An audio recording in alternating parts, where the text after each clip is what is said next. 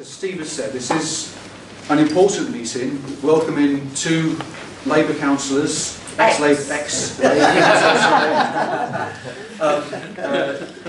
into our coalition, and as Steve has indicated, it is a coalition involving different organisations. Of course, the most important organisation is the RMT, Transport Workers Union, which at its conference last week voted unanimously to continue its participation and backing of TUSC, which was a big achievement. It was the first conference, of course, since the tragic death of Bob Crow, and let's be blunt about it, there are members of the Labour Party still in the RMT, but in fact, even members of the Labour Party stood up and spoke in that debate and said, yes, actually, sometimes Labour needs to kick in, and perhaps TUSC is the best way to do that. So that's very encouraging that it was a unanimous vote, including Labour Party members, voted in that conference to continue their backing of TUSC.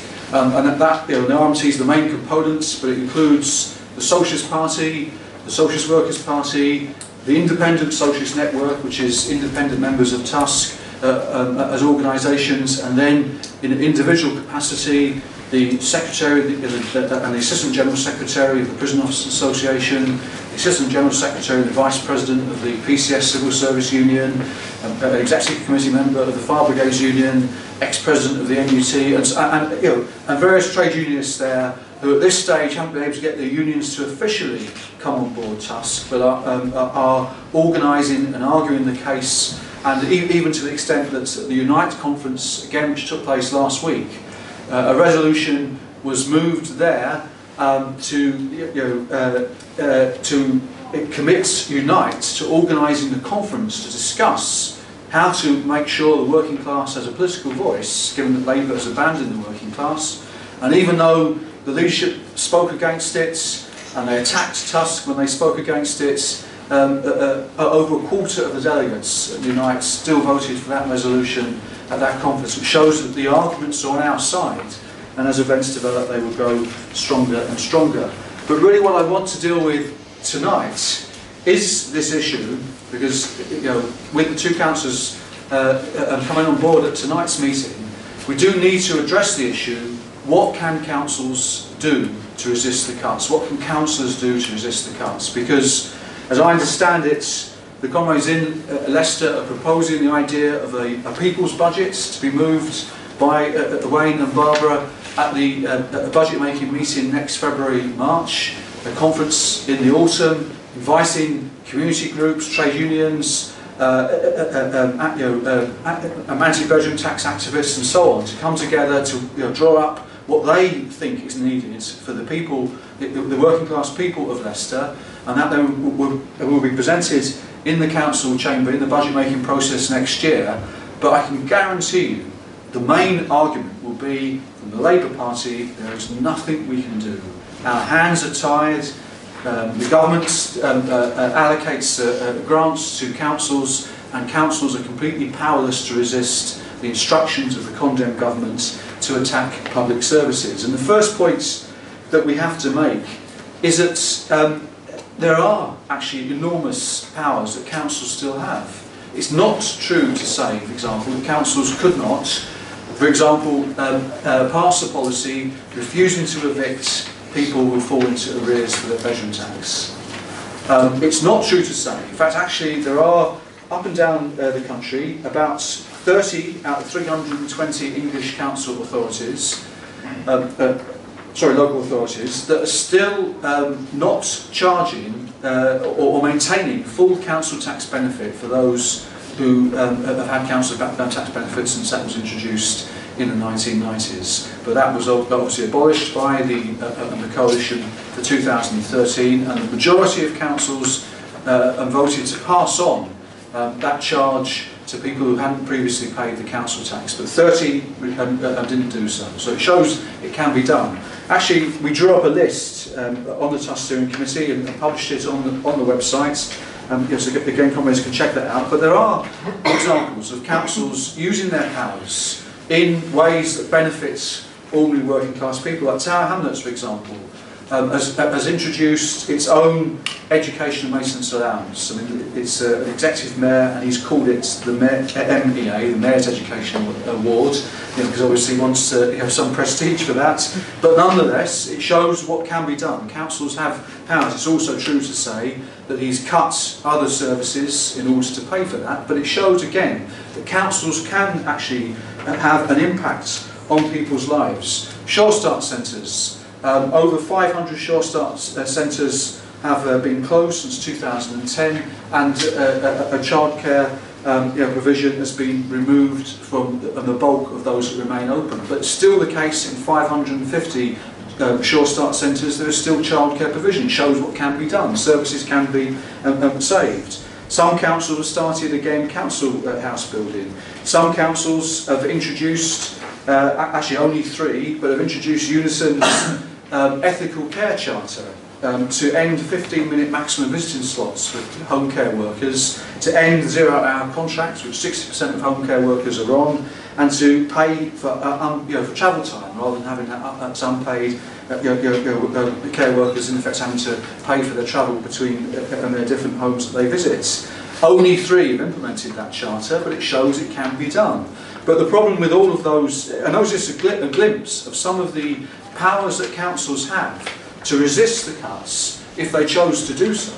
The problem with those examples actually is that while 1 or 2 councils have at least implemented 1 or 2 of those policies, there isn't one council that's implemented all of them. Including, for example, setting up a register of landlords, which you could then use to implement rent controls, refusing to outsource to companies that blacklist trade unionists, the idea of introducing free school meals for every primary school pupil. 3 councils have done that in the country, and Blackpool's introduced free breakfast for primary school pupils. But again, no one council has done all of these. It's actually 11 policies that we identified of councils' powers to affect public services. And the issue that they all come back to is funding. That it's impossible for us to implement these type of policies because of the funding restrictions. Now we want to, the idea of a people's budget is to create a dialogue with groups, to have campaigns around those type of issues, and I'm sure there's plenty of cuts that you can refer to in Leicester which we could pull into an alternative budget. But the issue is, what do you do when you come up against the issue of the crisis of council funding? And we have to acknowledge there is a crisis in local government funding. Of all the government departments that have faced austerity, the average cut in departmental budgets in the last 4 years has been 11%. For local councils, it's been 27%. So there has actually been a massive £7 billion cut in funding, in central government funding for local councils. That has clearly put services at risk. But it is possible to resist that. It's possible for those cuts not to be passed in. Councillors have the choice, and that's the message we have to keep on stressing. And the best way of doing that, and this is the core policies, this is what TUSC stands for in terms of our basic position. It's 10 demands actually that we make on our council candidates. You can't be a TUSC council candidate unless you sign up to these demands. We oppose all cuts to council jobs, services, pay and conditions. Reject the claim that some cuts are necessary. No divide and rule in that sense. Refuse to implement the bedroom tax. Refuse to support privatisation of services. Refuse to vote for council tax increases to compensate for government cuts. But the most important one of all, actually, is to vote. If you're elected as a TUSC councillor, you go into the council and you vote for councils to refuse to implement the cuts. That's the bottom line of what it means to be a TUSC councillor. And we say we will support councils which in the first instance use their reserves of prudential borrowing powers to avoid making cuts. But TUSC argues that the best way to mobilise the mass campaign that is necessary to defeat the dismantling of council services is to set a budget that meets the needs of the local community and demands that the government makes up the shortfall. Now, is that policy practical?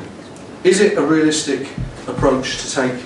We're asking Barbara and Wayne to take into the council chamber in 8 months' time. That's really what I want to try and address tonight.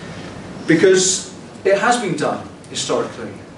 The obvious example is the Liverpool Road, Liverpool Council in the 1980s, but it was done in many ways by the popular councils, Labour councillors in the 1920s, by the Clay Cross councillors in the 1970s. But Liverpool perhaps is the most recent and modern example, and that was the way the council presented their campaign, and they did win. They won in 1984 money, £60 million from central government by refusing to, to implement a cuts budget, proposing in effect a needs budget, which included the building, for example, of 5,000 council homes, more homes built in the 3 years of Liverpool City Council from 84 to 87 than the entire, than were built by councils for the entire 13 years of a new Labour government, which is incredible if you think about it. But that's a fact. But they did, they put that forward, and they demanded from the Tory government, from Thatcher, slightly stronger figure, you think, than Cameron and the coalition government. But they demanded from Thatcher the money, and they got they won £60 million to finance that. But of course, that has created an enormous backlash from the right wing in the Labour Party, a mythology. Today, I guarantee you, the argument would be, Wayne and Barbara want to bring Liverpool to Leicester. They want to create chaos in the city. They want to create disruption and so on, and they want to bankrupt the city. That would be the argument. That would be the argument that would be thrown out. It's impossible to do it, and arguments will be used. They will be, the councillors face jail if they do this. They face commissioners being sent in. There will be surcharge and so on. Now, there isn't time tonight to go into all those arguments. But the first and most important thing to say is that, first of all, actually, the councils were not surcharged in Liverpool for setting a deficit budget or a needs budget. That actually wasn't the reason that they were taken to court eventually, after 3 years. Let's be blunt about it, it didn't happen straight away. They passed a needs budget in 1984. It wasn't until 1987 that they were eventually removed from office. But they were actually removed from office because in 1985, in the second year, in agreement with, unfortunately, with Ken Livingstone, David Blunkett, leader of Sheffield Council, Margaret Hodge, leader of Islington, Graham Stringer, leader of Manchester, all now new Labour MPs. At that stage, those MPs, who were then council leaders, said, well look, actually, we're not sure about setting a deficit budget or a needs budget, let's just not set a rate at all. That was the policy that they agreed on, and Liverpool councillors and Lambeth councillors didn't agree with that, but they did accept it, went along with that common front. Unfortunately, all the others went away, leaving Liverpool and Lambeth on their own, and because they didn't set any budget at all, that actually was used by the law courts to say they willfully stopped the council receiving income from its rates for a period of 6 months, and it was that grounds they were surcharged on. So we're not saying to councillors, don't set a budget, we're saying set a needs budget. Set a budget that meets the needs of the people of the city and demand the government makes up the shortfall. But it's also wrong in relation to the legal position, because the law has changed since the 1980s, and the Local Government Act of 2000 abolished the power of surcharge except for personal gain. So if there's corruption proved, then councils can be surcharged for corrupt practices. But that's the only basis. They can't be surcharged for defending services and for setting the needs budgets. So the legal position today is that councils have to set a balanced budget. When they're elected, they sign a form saying they will abide by the members' code of conduct. And that members' code of conduct says you have to take the advice of the senior finance officer. And I guarantee you, when the People's Budget in Leicester is presented to the finance officers, they will say, this is unbalanced. Even if we include in it, as I'll explain in a second, about using borrowing powers, using some of the reserves and so on, they will say, well, yes, that's true, but it's unadvisable, it's unprudential, it's not sound financing, it doesn't take into account what's going to happen in the year 2026 or something. So that's the way they will argue the case. And they won't give authorisation. They won't, and they will issue a Section 25 notice saying this budget doesn't really meet the needs of a prudential, the requirements of a prudential budget. But councillors can defy their finance officer. What happens if they defy their finance officer? Well, first of all, they can, if the whole council was to do it, they could be referred to the thing called the Standards Board.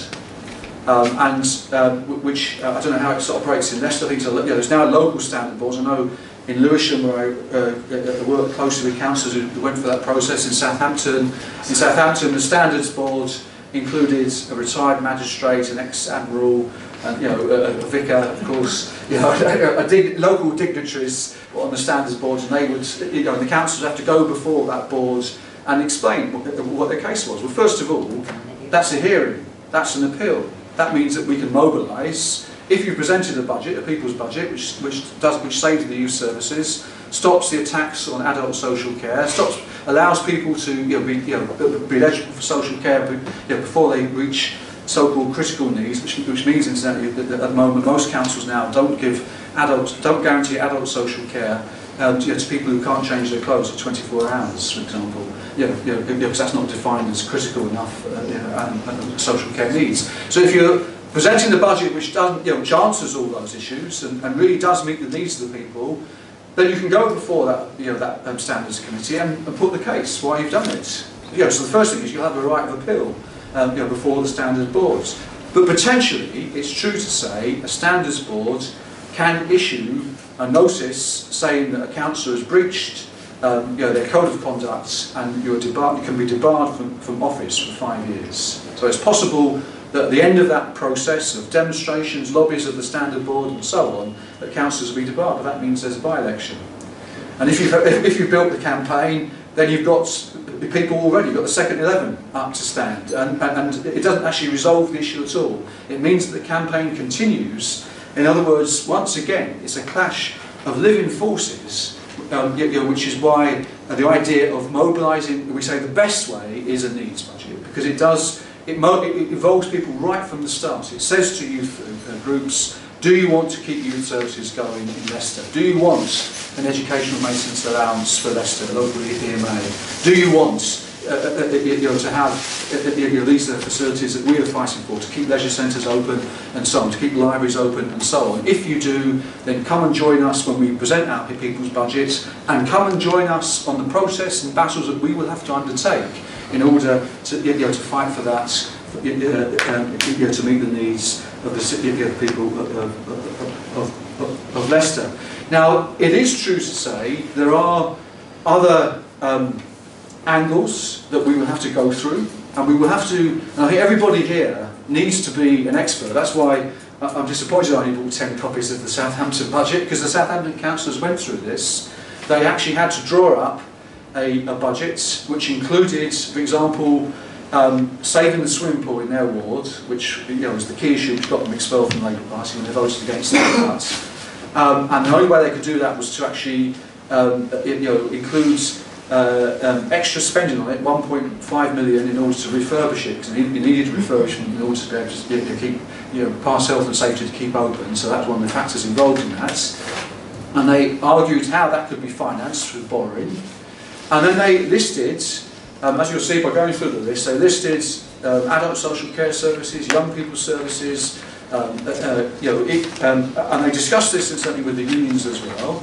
And sometimes in council budget documents you're going to get things like replacing the software, and that's counted as a cut. And obviously no one's going to vote against a cut to replace the software or something like that. Or sometimes you do. Sometimes the new software is a waste of money. But nonetheless, but again, it's creating that dialogue with the unions to say, well, this is a real cut. This affects terms and conditions, and we don't support this. Then we put that in the people's budget. But in Southampton, they went through that, and of the 22 million worth of cuts the Labour group was proposing, they identified, I think it was 19 million, which were cuts. There was some which were reorganisations, which weren't actually cutting services, and some which the unions had actually agreed to and signed off on.